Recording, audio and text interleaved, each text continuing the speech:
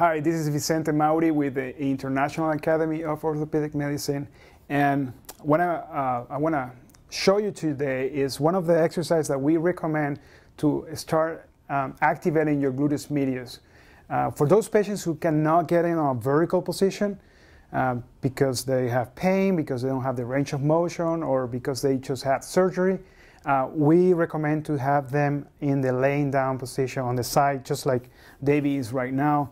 The side that you're going to be working on is going to be the ceiling side. And the main principle of this one is avoid any external movement. Your patients have been already taught how to activate their deep muscles in the lumbar area, on the abdominal lumbar area. So you're going to be asking your patient to remember to activate those muscles prior to what you're going to be asking to do. We set our patient in this position. The opposite leg is going to be flexed. Just a matter of getting more stable position for him.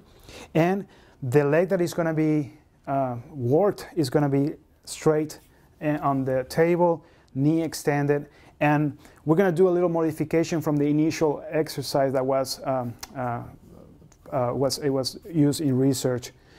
So my command is, Davey, I'm going to place my hand here on the foot just to give you a cue so you know where to go with your contraction. And the very first thing that I want you to do is I want you to lengthen your lower extremity towards my hand, like you want to push my hand down there. Nice. And relax.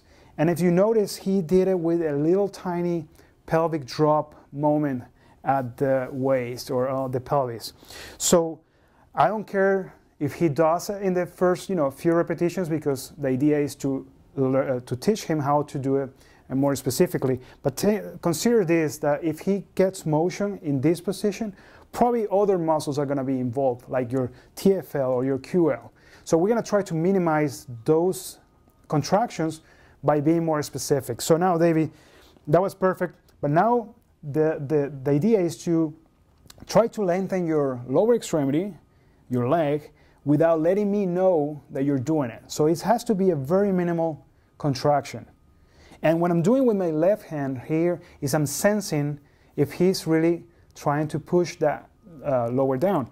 Now, what I do with my right hand, I'm going to place it in areas like where the gluteus maximus is, the gluteus medium, and the TFL are. You can also place it in close proximity to the QL, for example, just in case if it's not being overactivated. But I usually do TFL and gluteus maximus and trying to get my index finger on the area of the gluteus medius.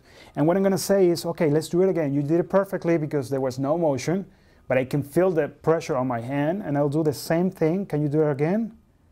Very nice. I felt it this time more than the TFL. So I give some cue to my patient and say, well, that was too much here. Can you do less here on this side? Let's repeat it. Very nicely. I felt it more in the back in this time. So I help him to tune in or out or up and down those contractions. So, okay, can you do it more? I want to feel more on the index finger here. That's better. Relax. And again. And relax. And again. And relax.